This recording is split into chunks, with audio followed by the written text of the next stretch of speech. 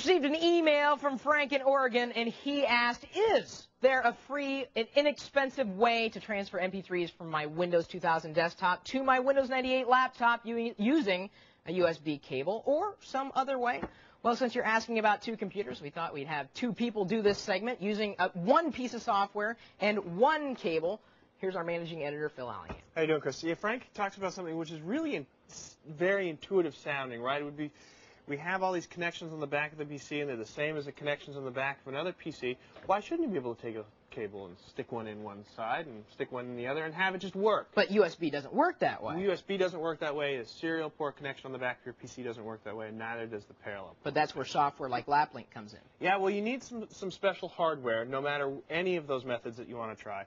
LapLink, in case people don't know, is pretty much the industry standard for connecting PCs and getting data from one PC to another, either over a network or connected. You got the box here. Here's the box here. So, I mean, this is like, it's kind of, it's a little bit corporate, probably in its focus, but there are some consumer versions. They're trying to bring it back down. Okay, so. Fair enough. So here's what you get. You get a little bit of software. You're going to get a USB cable that looks like this, and this is actually, it looks just like a cable, but in here, there's a circuit board. And so you need some special drivers to make this happen. So there's a little printed circuit board. It looks like your motherboard kind of. So we've got the software and the hardware. These two machines are connected? They are connected right now. Now there's a little bit of stuff you got to do when you get it going, right? Really? Yeah, I was kind of upset. And this is a little bit older version of LapLink, but they tell you to install the drivers off the disk. They're not on the disk. They're on the website. You have to go there. Wow. And then even once you get that set up, now here's kind of where it's a little bit sort of the networking mojo you got to get into. Once you actually have it set up, you're going to get a local area network connection in your network settings.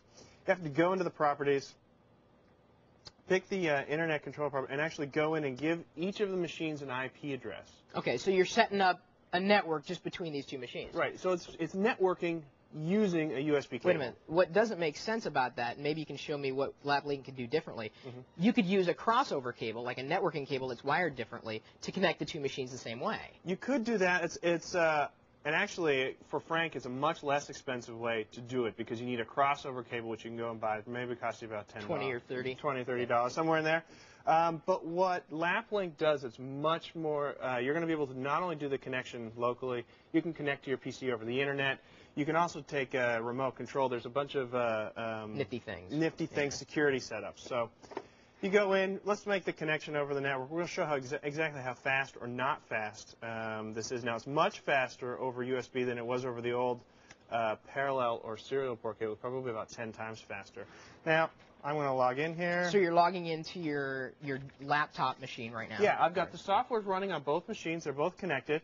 Now it's going to see if it can now. Okay, we open the file transfer. Now we've got we can see all the folders and files. Let's just go and grab a couple things. We'll take a look at how fast this is, or I'm going to drag them over. MP3s on the laptop to the desktop. This is exactly what he wanted it to do. This is exactly what he wanted to do. Drag and drop interface. Hit OK, and it's going to do it. Now you're going to notice the transfer rate is going to hit probably about what's going to say 5 million BPS, or it's about 5 megabits per second. It's not too bad, but it's not exactly the same speed as what it would be on a home network. Ethernet is 10 megabits per second, or 100 megabits per second. So this is about half the speed of the slowest Ethernet. All right. So then, why would you want to get LapLink then? Well, like I said, it does add some security features to it.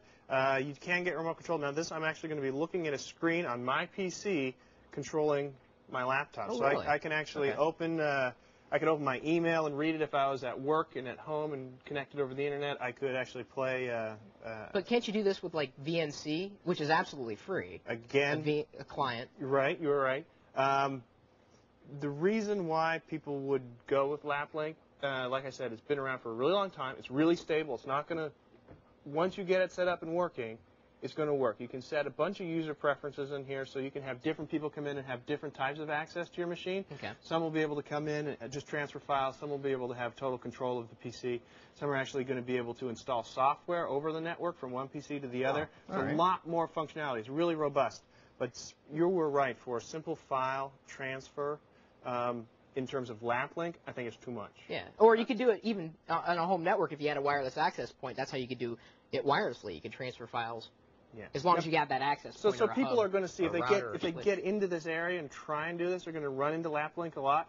I'd say probably find some other way of doing it, the crossover cable, if that's what you just want to do. Yeah, or your home network is even better right. if you got one. Well, that's what we're saying. There's a lot of ways to do it. This is not math class. There are definitely a lot of ways that you can approach this issue, and it shouldn't be a problem. And as Phil had said, there's quite a few options. In fact, you've listed them on the website. They are on the website. So if you need more help, just swing by there, techtv.com/call for help.